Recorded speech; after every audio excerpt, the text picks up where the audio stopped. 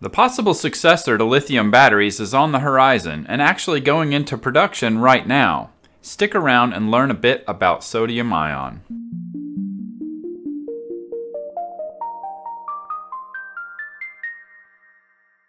Sodium ion battery technology has been around since the 70s and 80s, but research was abandoned in favor of lithium in the 90s, which seemed to be more promising at the time. Since then, lithium has come to dominate the world market for portable electronics and has fueled the advent of the electric car to the mass market.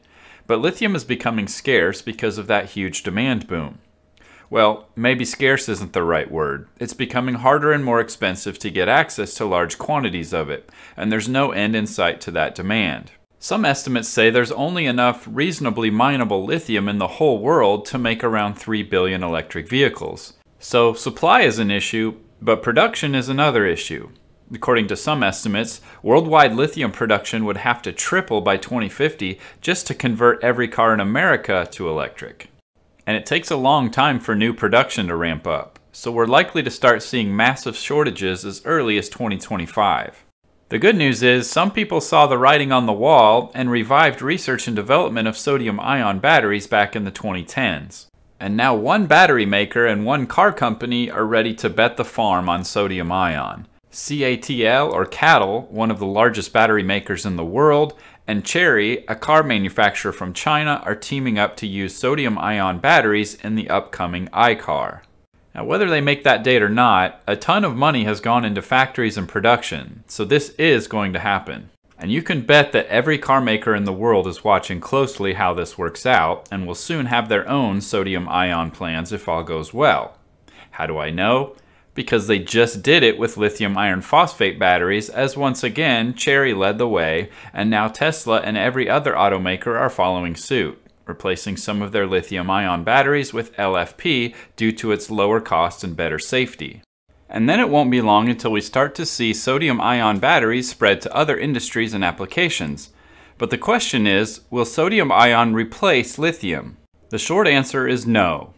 The long answer is, sodium-ion will operate side by side with lithium and other current cell technologies as competitors for a long time. Each of the currently common chemistries have advantages and disadvantages. Sodium-ion, like lithium iron phosphate, has a lower energy density, so it's more suited for applications where size and weight are not as big of an issue. And again, like LFP, they're estimated to be cheaper to make in bulk and safer as they don't explode or catch fire. I'm personally betting that sodium-ion batteries will someday be the default option on a new RV or bass boat, for example. But higher-end models will probably have NMC or lithium-ion. In other words, sodium-ion can become a low-price alternative in many battery applications and take some of the pressure off of the lithium supply chain to allow mining and production to ramp up. I've even seen some articles reporting some businesses may try to mine asteroids for lithium someday. So who knows what the future will bring. But in the meantime, thank goodness for companies like CATL and Chery that are willing to take risks and help deliver a way to offset some of the extreme demand for high-performance batteries. And while sodium-ion in its present form isn't going to take over the world, it is the next great innovation in power storage to continue to fuel this new industrial revolution we're experiencing. Thanks for watching this video. If you want to know more about sodium-ion in a future video, let me know in the comments below.